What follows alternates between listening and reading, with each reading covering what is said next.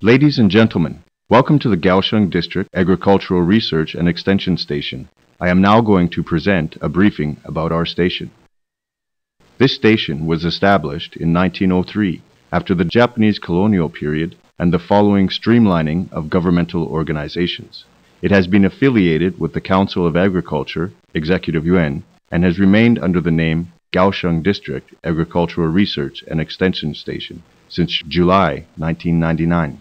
Then, in October 2006, the station was moved to Jiangzi Township of Pingdong County from its original location on Minqian Road in Pingdong City.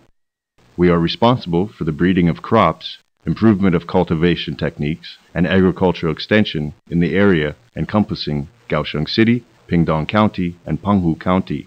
Our service scope and clients include the following: 123,000 hectares of arable land, 133,000 agricultural households, and a 495,000 agricultural-related population. Their corresponding shares of the total amount in Taiwan are 15.4%, 21.7%, and 16.9%, respectively. This station has 5 business units: Crop Improvement Section, Crop Environment Section, Agriculture Extension Section, Chinan Branch Station, and Penghu Branch Station. For the administrative units, we have the Secretariat Office, Accounting Office, Personnel Office, and Government Ethics Office.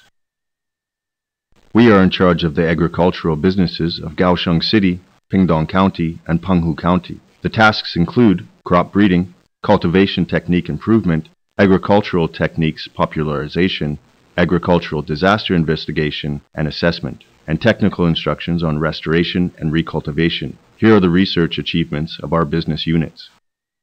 With premium quality and high yield, the rice Kaohsiung No. 145 has received numerous awards from the National Top 10 Vintage Rice competition in recent years. The rice Kaohsiung 146 features early maturing, high yield, good eating quality, premium lodging resistance, and excellent immunity against rice blast. The rice Kaohsiung 147 has good appearance and excellent resistance against lodging, rice blast, and brown plant hopper. It exudes the delicate fragrance of taro after being cooked. It is the first aromatic japonica rice variety bred by this station and has already obtained awards from the vintage rice competitions in the last 2 years. For frozen exported vegetable soybeans, we have 2 major varieties, Kaohsiung No. 6 and Kaohsiung No. 9, which have the traits of large green pod, high yield, and high sugar content, and premium quality. Kaohsiung No. 8 is the main variety of winter exported fresh vegetable soybean, which features cold tolerance, high sugar content, and premium quality. Containing black-skinned seeds with premium quality and high sugar content, vegetable soybean Kaohsiung No. 7 is the major variety for making honey black beans.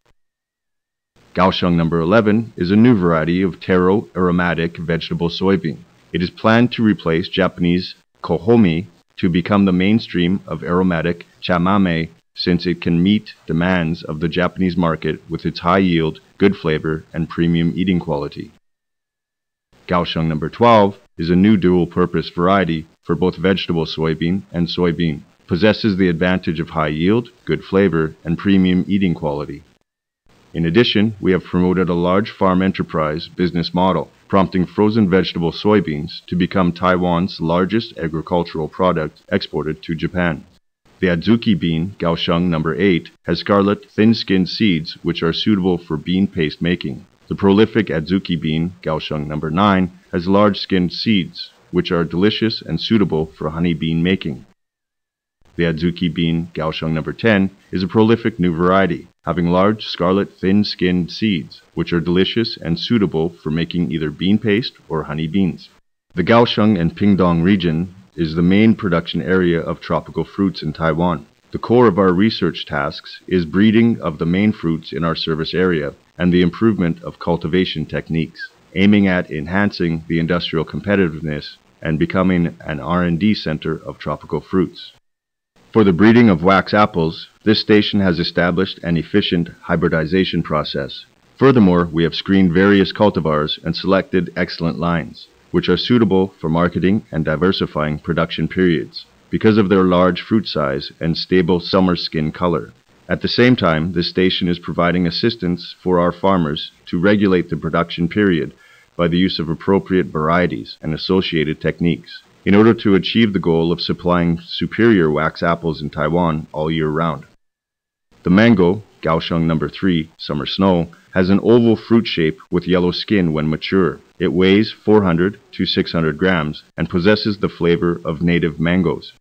Mango Kaohsiung No. 4, Honey Snow, has large inflorescence and ovoid-shaped fruits with bright pink skin. Each one weighs 300 to 450 grams and contains delicate pulp with few fibers.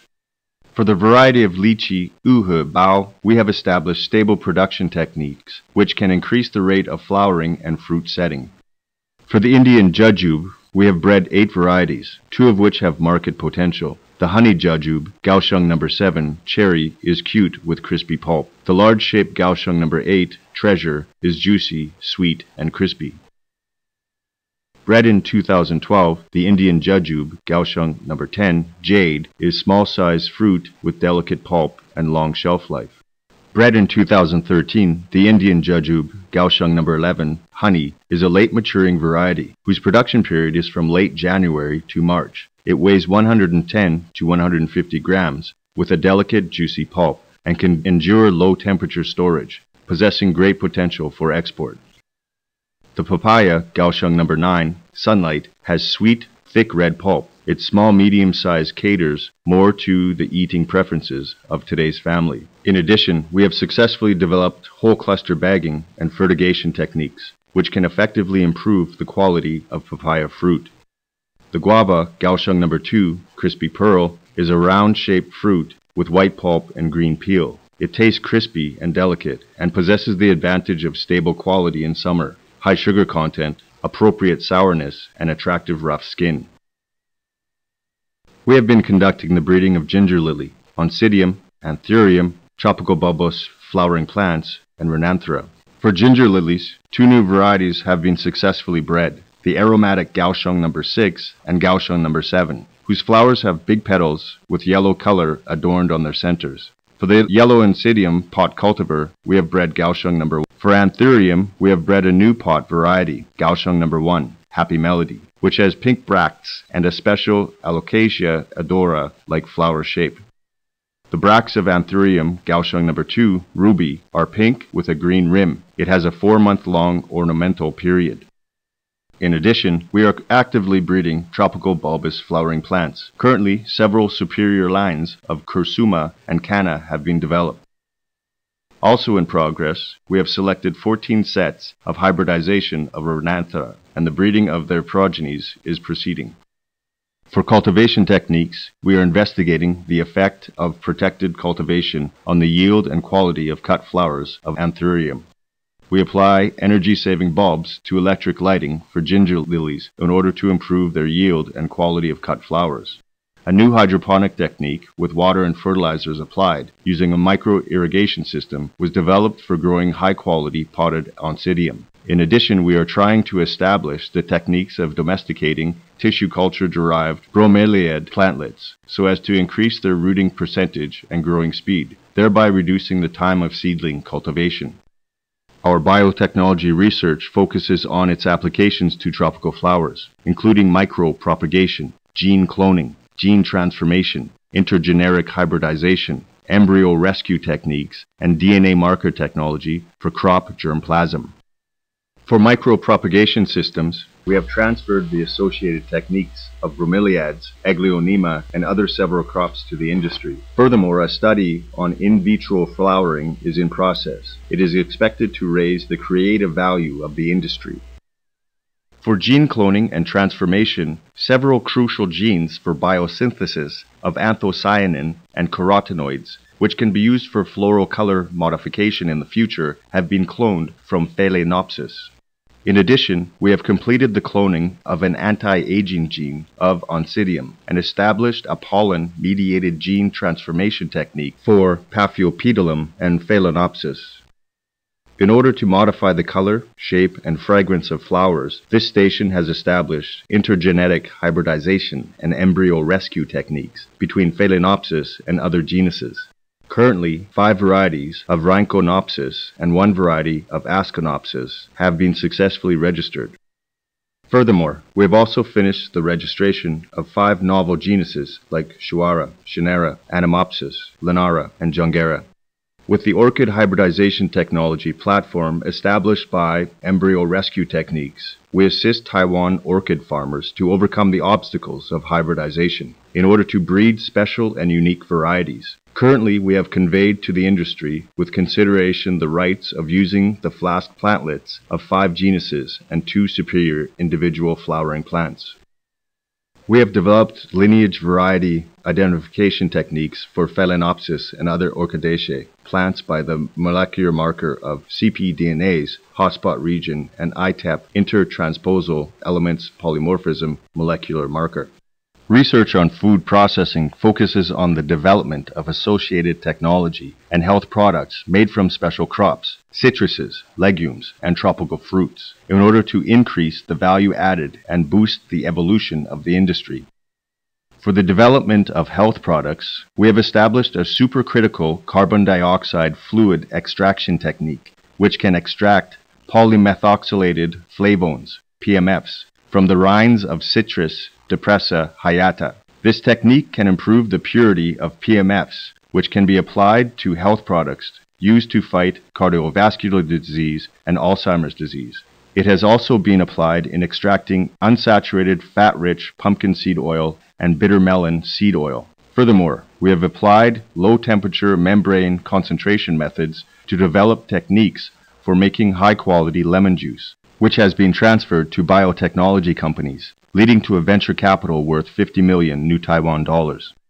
With the liquid chromatography tandem mass spectrometry LC-MS technique, we have developed methods which can quickly identify the flavonoids and phenolics contained in the raw materials of domestic high-functional health products. Currently, this station has collected data on about 300 ingredients from 12 crops and confirmed that 31 flavonoids and 13 phenolics come from Citrus mitis blanco rind and Penghu fengru herb, respectively. Accordingly, we have developed citrus paste and instant foods from Penghu fengru herb for the commercial application of the industry.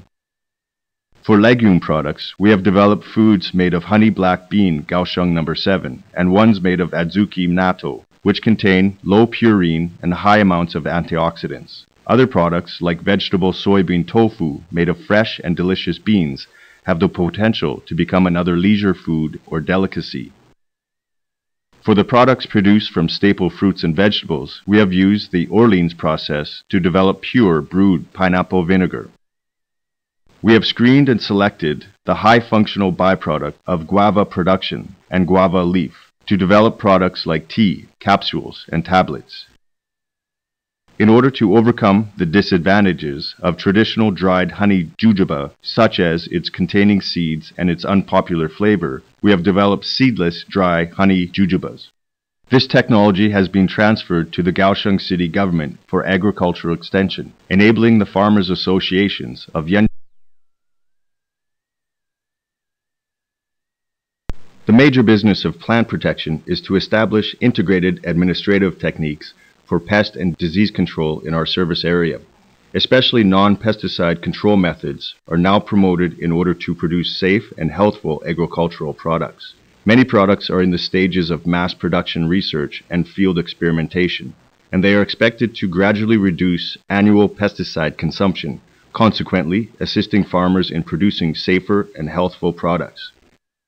The oriental fruit fly is one of the major pests of tropical fruit trees in our service area.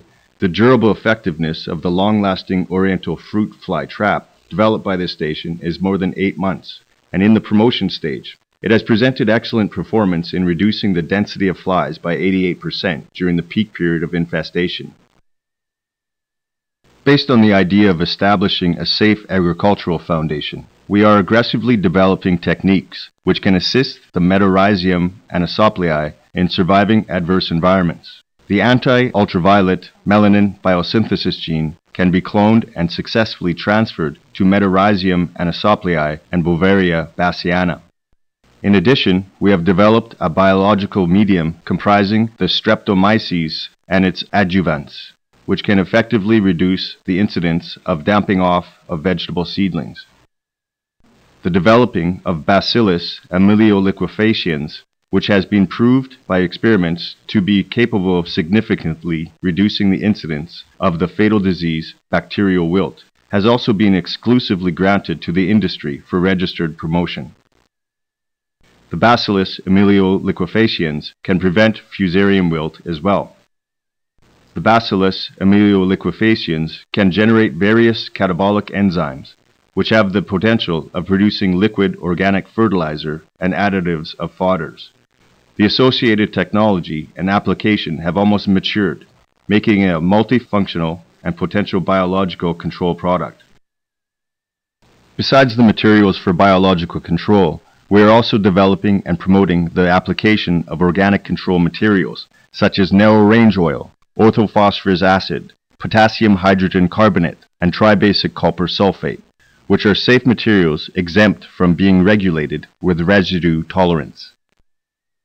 In terms of breeding cowpea with disease resistance, we are proactive in selecting the fusarium wilt-resistant rootstock in order to effectively solve the problems caused by the fatal vascular bundle disease. In order to protect the health of consumers, we have guided farmers in our service area to establish GAP, Good Agriculture Practice, production and marketing groups for vegetables and fruits, and propagate the concept of safe application and necessary sampling of pesticides in order to create safe and high-quality agriculture products.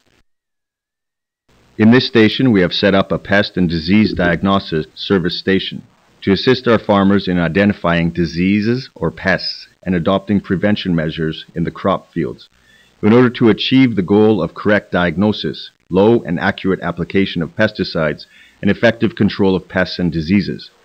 Furthermore, we periodically monitor the pests and diseases affecting the crops of the fields in order to timely issue epidemic prevention alarms, accordingly bringing early warning into full play. With the sustainable operation of soil as the overall objective, the core of the business of our soil and fertilizer laboratory is as follows: applying nutrition diagnosis techniques to promote reasonable fertilization, promoting organic fertilizers to maintain the fertility of soil, encouraging grass cultivation of orchids, developing and applying microbial fertilizers, and reusing the waste of farms. Currently, this station has established nutrition diagnostic standards and reasonable fertilization procedures for the major crops in its service area. Over 4,000 samples of plants and soils are tested for farmers annually in order to provide them with a reference for reasonable fertilization and soil improvement. With the controlled release technique of fertilizers, this station has developed a shallow layer soil ameliorant, which can alleviate the soil's weak retention of fertility and strong loss rate of calcium and magnesium, increasing nutrient absorption of crops and consequently raising their yield and quality. In order to provide the necessary nutrients beneficial to the growing process of plants, we have developed a high-performance liquid fertilizer comprising the formula of balanced nutrients and growth supplements with appropriate concentration. This station is promoting and encouraging our farmers to use domestically produced organic fertilizers and instructing them in regard to DIY high-quality compost. In addition, we have developed the arbuscular mycorrhizal fungi, AMF, and inoculated them to the crops, which can not only assist the crops in surviving adverse environments and reducing the infection of soil pathogens, we can also prompt their absorption of nutrients, consequently reducing the use of chemical fertilizers. We are vigorously promoting the grass cultivation in orchids in order to improve the fertility of soil, beautify the orchids, and establish superior ecological environment. The grass we recommend can not only increase the buffering capacity of soil, but also offers the performances of high drought resistance, good shade resistance, wide coverage, and no cross-infection of pest diseases. Hence, this station also provides farmers with the seedlings of the grass for cultivation and breeding. The core of agricultural machinery research includes items for the field management of crops, crop processing after harvesting, and the application of agricultural technology to small household appliances. Currently, we have achieved the following. Weight type Jujiba grader. This machine can finish all the jobs from feeding to grading in a single integrated process, during which 6 grades of jujube, according to their sizes, can be categorized. With the grading speed of about 7,200 jujubes per hour, it is 6 times faster than manual labor. Weight-type pineapple grader. This machine uses weight as the grading index, according to which 6 grades of pineapples are categorized. This grader, which is 3 times faster than manual labor, can work on 2.5 to 3 tons of pineapples per hour. Continuous fruit and vegetable skin peeler, suitable for various fruits and vegetables. This machine, which needs only one operator, can finish jobs ranging from peeling and washing to discharging, and an integrated process, with the peeling rate exceeding 95%. Its daily treatment capacities of taro, lemon, and green mango are 2,500, 1,200, and 1,200 kilograms, respectively. Pineapple Farm Multi-Purpose Management Machine. This machine, which can carry 1,200 kilograms of pineapples each time, has functions of pesticide spraying, intertillage weeding, fertilizing, and post-harvest handling. Small rice germinator and cooker. Germinated brown rice contains many health-related ingredients. Its gamma-amino butyric acid, GABA, content is 10 times higher than that of polished rice. In order to increase the popularity of brown rice, we have developed this rice germinator and cooker with the functions of temperature controlling, soaking, washing, venting, water refreshing, germinating, and cooking. Just put the brown rice exclusive for germination into the cooker, and the owner can directly make steamed germinated rice without any hassle. The Chinan branch station is located in Chisan district of Kaohsiung City. It was the Chinan working station in 1971 and then was upgraded to the current Chinan branch station in 1983. The major businesses of this branch station are establishing safe and superior production modes of vegetables, application research in organic agricultural techniques, and breeding of crops such as eggplant, sponge gourd, taro, bottle gourd, bitter gourd, cucumber, and cowpea. The eggplants of Kaohsiung No. 1, Kaohsiung No. 2, and Kaohsiung No. 3 were bred in 1998, 2001, and 2009 respectively. Among them, Kaohsiung No. 2 has taken the place of Pingdong long eggplant, becoming the major cultivated variety in this area. Meanwhile, differing from the common white flesh of other eggplants, the flesh of Kaohsiung No. 3 is green. The bitter gourd, Kaohsiung No. 1, evergreen, and F1 hybrid, which is elongated with green peel, has the features of good flavor, little acerbic taste, and excellent chilling tolerance. The F1 hybrids of sponge gourd, Kaohsiung No. 2 and Kaohsiung No. 4, were released in 2005 and 2013 respectively. Kaohsiung No. 4, which can be cultivated in southern Taiwan year-round, carries the traits of early maturing, excellent chilling tolerance, high yield, and good flavor. The cucumber Kaohsiung No. 3, summer green, and F1 hybrid released in 2014 bears the characteristics of sweet and crispy flesh, superior heat resistance, and strong resistance to downy mildew.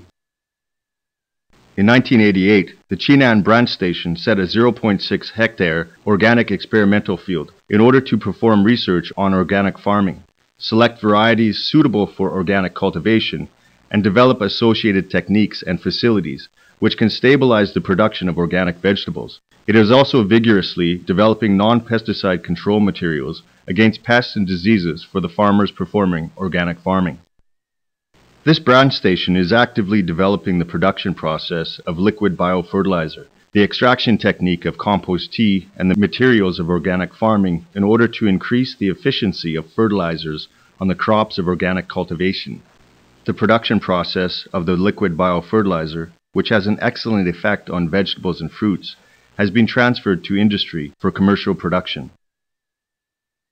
The Penghu branch station was established in 1965. It is responsible for the improvement of crops and the upgrading and promoting of cultivation techniques in Penghu County. Jiabo watermelon is one of the watermelon varieties, a cash crop of Penghu. Besides the Penghu No. 3 and the F1 hybrid Penghu No. 5, this branch station successfully bred Penghu No. 8 in 2013, a new variety of superior seedless watermelon. Angled loofah is a special crop in the Penghu area. This branch station successfully bred the F1 hybrid Pangu No. 1 in 2008. Furthermore, the station also bred a superior line of muskmelon, which could resist powdery mildew. Pumpkin is a universal vegetable, and the Pangu branch station bred the F1 hybrids of pumpkin, Pangu No. 1 and Pangu No. 2 in 2013. This branch station has developed an agroforestry system, multi-layered forest thick planted in single line, which comprises windbreaks using athol tamarisks. With those windbreaks, the adverse factors against cultivation in the offshore island, the monsoon winds and salt spray, can be alleviated.